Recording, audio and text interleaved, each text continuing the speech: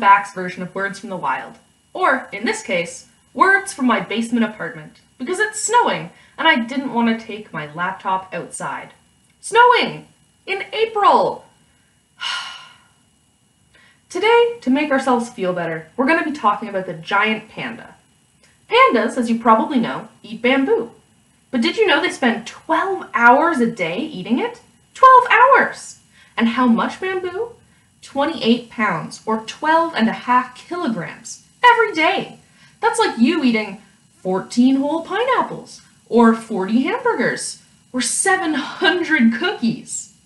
But pandas have to eat that much bamboo because there's not a lot of nutrients in it.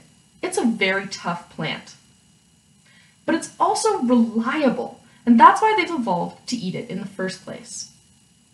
Now today I want to address a myth. Are pandas really cute and cuddly? The answer is not really. A panda is a kind of bear after all, and a wild animal.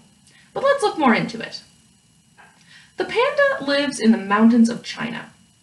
They are very elusive, that means hard to find, so biologists have a difficult time studying them in the wild.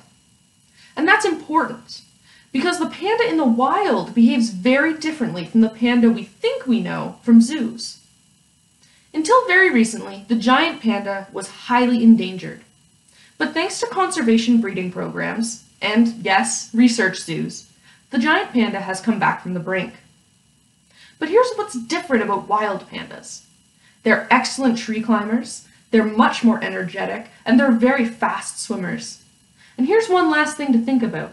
Bamboo is a tough plant, right? The panda's bite is strong enough to crack through the stem. The panda actually has one of the highest bite forces of all bears.